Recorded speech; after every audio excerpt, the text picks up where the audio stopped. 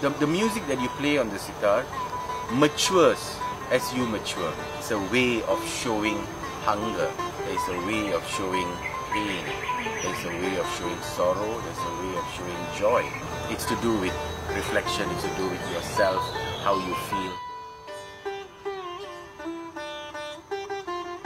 I think it's very natural to have influences of Malaysia in our performances and our teaching today, even though we say we are teaching in classical Indian music.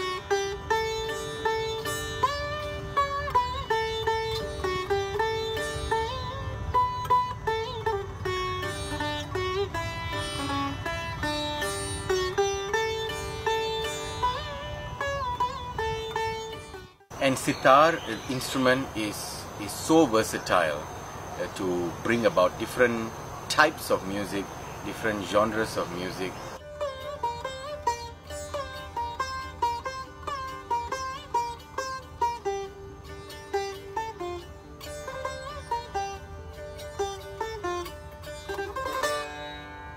Different moods, speeds.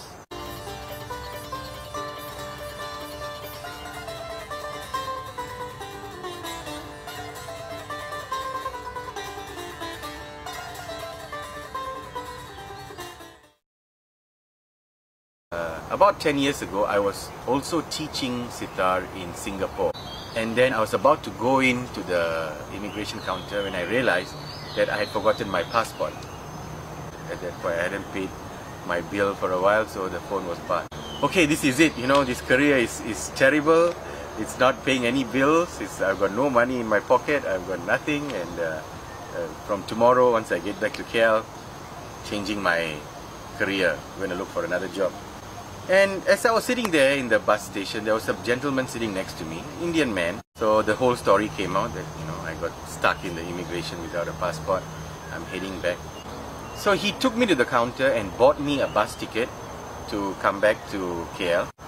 And then he got me some food, he got me some drink. He gave me enough money for taxi fare from Puduraya back to my house as well. And then the next day I tried to call this gentleman to thank him and to pay him back. And the number that he had given me was false. It just didn't work. So on one side, yes, a life of an artist, I think, gets severely tested. But it also, you have these remarkable moments where you feel that God is looking after you.